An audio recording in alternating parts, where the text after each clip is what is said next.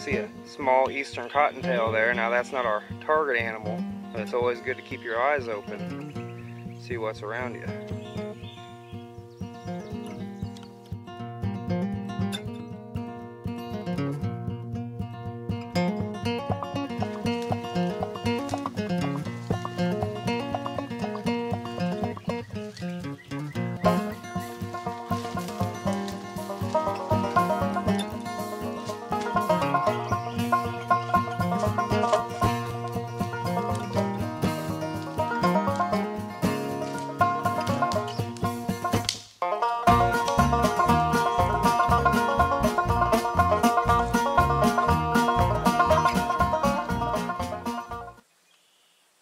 Good morning everybody, and welcome to the latest episode of our trapping series. Today we're going to kind of continue on from where we left off with the snares the other day, and we're going to cover the squirrel pole, or leaning pole, however you want to call it. Now the premise here is squirrels are opportunists, lazy for lack of a better word, and they're going to take the path of least resistance. So instead of climbing that vertical face up and down on the tree, they're going to, in theory, take this slider angle, this 45-degree angle, for the easier path down to the ground. So what you do is you provide them with that path of least resistance, you line it with your snares, and hopefully if you're lucky, it'll bring you a meal. Okay, so what we want to do first here is we want to take our cable, or our wire, whatever you're using, we want to make sure we're going to have plenty to tie this off around this log. And then we're just going to cut it off with plenty to make our loop here. Alright, so now I have my handy dandy little SAK. You could use a multi-tool. You could actually just crimp this back and forth till it broke. You could smash it with a rock. You could do a lot of things here. Okay, so now that we have our cable cut here, we're going to do things just a little bit different than we did the other day. Now the other day was using smaller diameter wire. Today we're using a multi-strand 30-pound picture hanging wire. That's all I had in my kit today. So that's what we're going to go with. Now this is a bigger gauge, so if we put that lock in there, the squirrel's more than likely not going to be heavy enough to bend that wire down on the lock to lock the snare in anyway. So we're just going to make a straight snare here, a straight loop. And then the idea here is, most of the time with this system, the squirrel will get ensnared, and when he's struggling, he'll kind of fall off the edge and be there hanging. So if all his body weight's pushing against that snare, more than likely he's not going to be able to escape anyway. If you can put a lock on there, it's probably a better idea, but in this case we're not going to, because this is all we have, and sometimes you're stuck just working with what you have. So we're going to take a small stick, just a little bit bigger around than our cable here, and we're going to wrap that cable around there. We're not going to wrap it around twice like we did the other day. We're just going to wrap it around there once, and we're going to twist it down.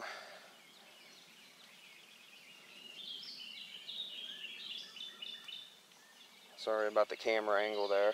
And you're going to end up with that, just your cable wrapped around your stick. Make sure and work with this good. Make sure you got a good solid wrap here. Squirrels aren't that heavy, but they're going to be struggling. Then you can just break that stick off. And then you can see you have your loop there, just a little bit bigger than the diameter of your wire. You run that through the loop, and you have your snare. I'm going to go ahead and make a few more of those up off camera here, just save a little bit of time, and then we'll start setting them up on our squirrel pole. Alright, I got 6 snares made up here. We got a pole probably about 12 feet long.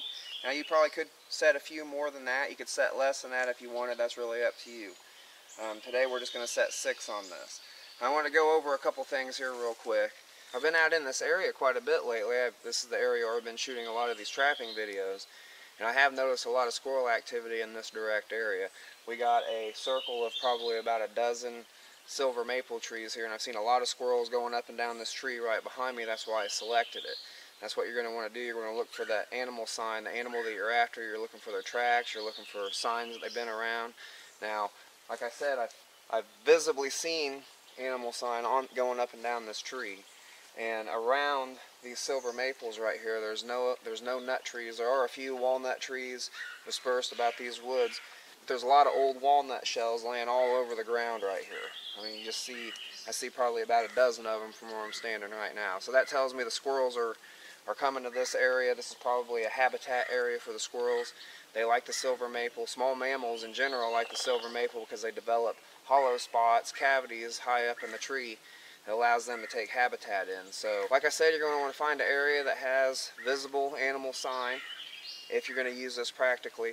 Another thing you could do with this squirrel pole, if you was in a longer term situation, this was a good point brought up in a recent video by Steve Davis over at Woodcraft in 1976. He stated that you could set this out a few days ahead of time if you was in a longer term situation.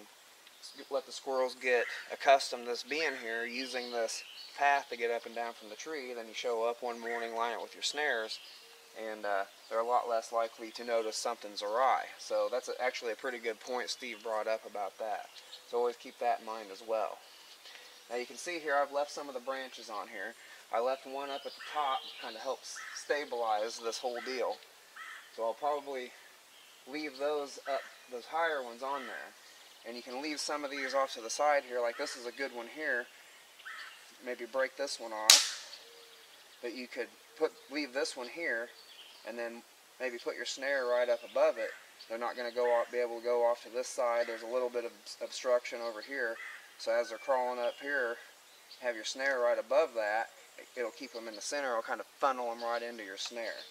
One thing for sure you don't want is these pieces hanging down like this. You don't want anything on the bottom side of this, because once the squirrel comes over the side and starts hanging, if he's got something, one of these branches or something to grab a hold of, then he's going to be able to work that snare loose, especially since we're not putting a lock on it. So we don't want to give him anything on the bottom side here to grab hold of. So I'm going to get the old Laplander out, make short work of some of these branches that are on the very bottom side of this log, and I'll be back with you here in just a minute. Alright, so I have all my little branches cut off of the bottom here, so nothing for the squirrel to grab onto. Another thing that's kind of important to note here is when you're starting at the bottom, and the same way it goes for the top, when you're working at the ends here, you want to set your first snare up high enough to where when that squirrel's hanging, he's not going to be able to touch the ground.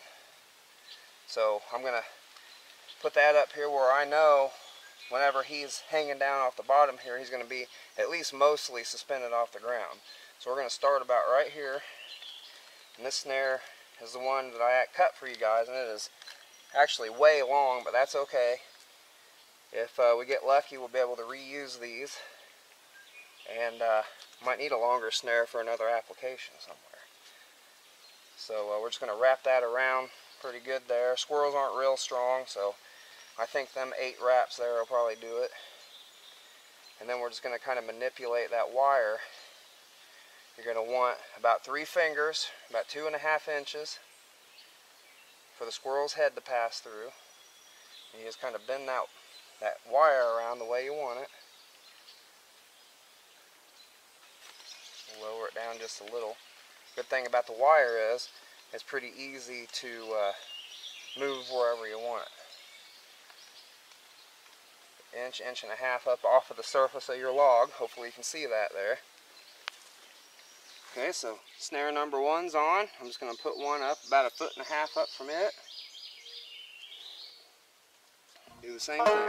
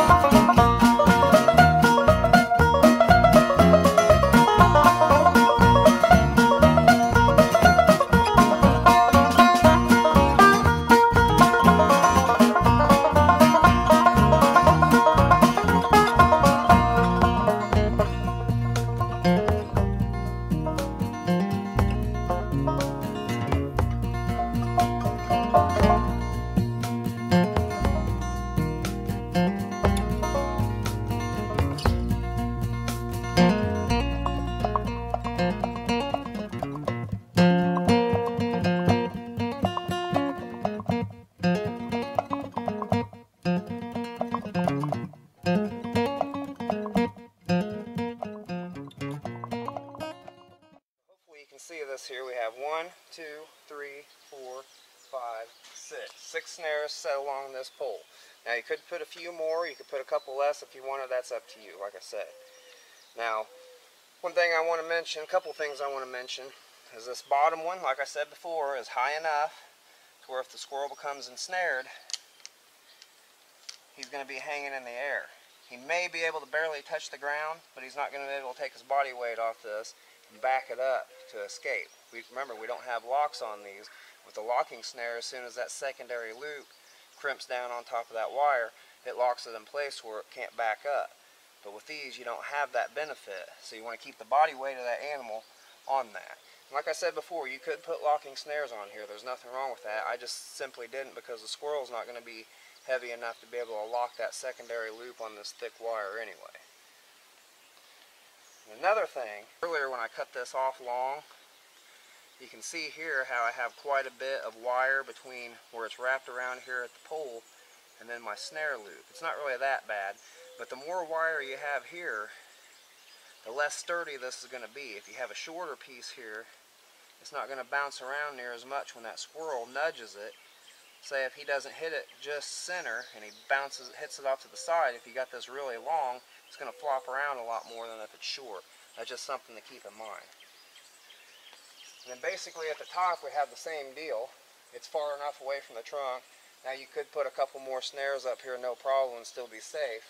But you can see here that if the squirrel gets ensnared in the snare, he's going to be hanging down here. We've got about 3 feet between him and the tree. He can't reach over there and grab a hold of that tree. There's nothing on the bottom, no branches or anything for him to grab a hold of and back that off. Now you could bait this. If you had some bait, if he was carrying some peanut butter with you, you could put a little bit of peanut butter in between these. That would definitely help. You could find some nuts out here, just whatever food that squirrels might eat you have readily available in whatever region that you're in. Now if you didn't have this fancy snare wire and you were subjected to using natural cordage or even cordage you might be carrying around with you, there are still ways you can set this up.